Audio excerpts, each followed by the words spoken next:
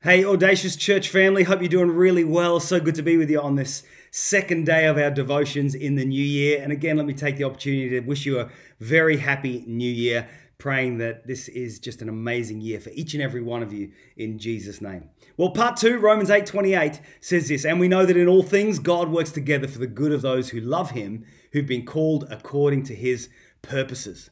Now, yesterday we highlighted that the word optimism comes from the French word meaning the best thing.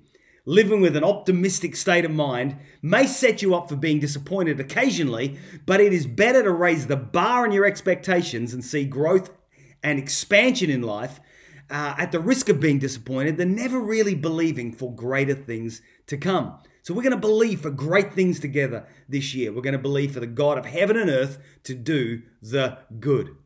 Now, I want to say this, no matter how much you believe for the good, that God will bring good out of every circumstance, the reality is this, is that sometimes things get tough. And when you set off to pursue a dream, when you set off to pursue a God vision, it isn't long before you realize that life is not always easy. And I don't need to be a prophet to say that. How many of you know life isn't always easy? There may be times when you hit an obstacle or a challenge. And many of us maybe will have faced the thought historically, and definitely at times this year, where we'll say, why is life never easy? You know, when I was a kid, I used to really love riding my bicycle. My mum and dad bought me my first little bicycle, and then I had a rally bicycle, and then I saved up for a racer when I was a teenager. And I used to love riding my bike. I'd ride it to school every day, and I found that riding downhill was fun because it was easy. And when you're at the top of the hill, you've got this excitement about what it is ahead. You can see the downhill ride, and you imagine the pace and the speed and the thrill of the wind in your hair, etc. You know, sometimes dreams can be like that. It's like standing at the top of a hill. We're looking forward, thinking this is going to be great.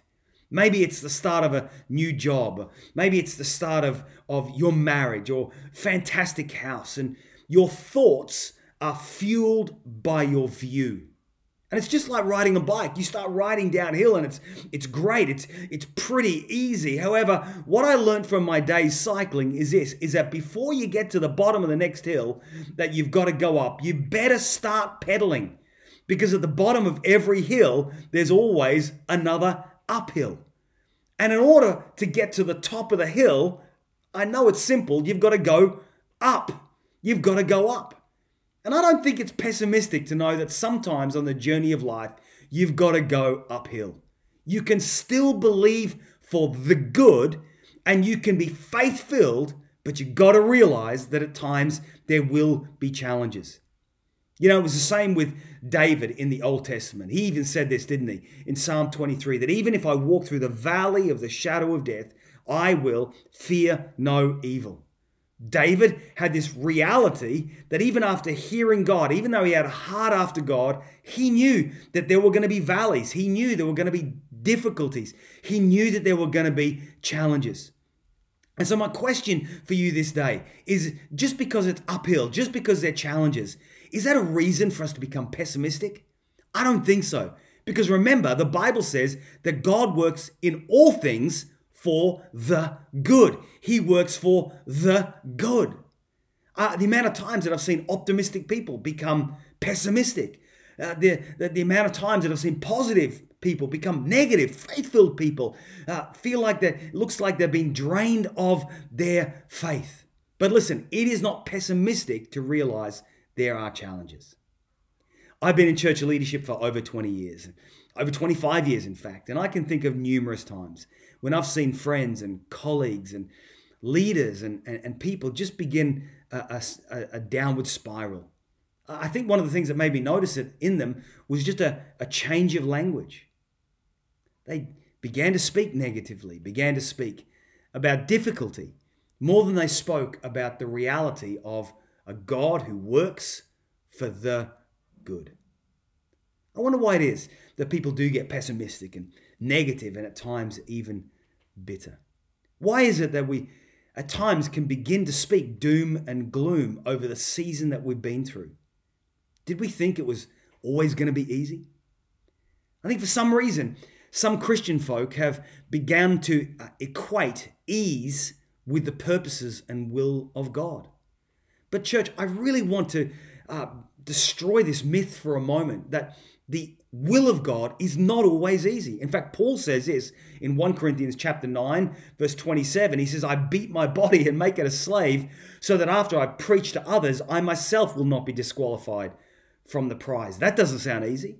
In 2 Corinthians chapter 4, he says this, we're hard pressed on every side, but not crushed, perplexed, but not in despair, persecuted, but not abandoned, struck down, but not destroyed. We always carry around in our body the death of Jesus, so that the life of Jesus may also be revealed in our body. For we who are alive are always being given over to death for Jesus' sake, so that his life may be revealed in our mortal bodies. So then, death is at work in us, but life is at work in you. And then even Jesus goes on and says in Luke chapter 14, 26, he says, if anyone doesn't come to me and not hate his father and mother, his wife, his children, his brothers and sisters, and yet even his own life, he cannot be my disciple. Now, I don't know about you, but none of those passages sound easy to me. But David got it right when he was in the valley of the shadow of death. Because in Psalm 23, his focus was not on the valley, his focus was not on the shadow, his focus was on who was with him. For in Psalm 23, he says this, for God, you are with me. So here's it. Here's the challenge. That if God is good and he works together for the good and he works together in all things, then it doesn't matter what you are going through right now or what you will go through in a future season, you can believe for the good.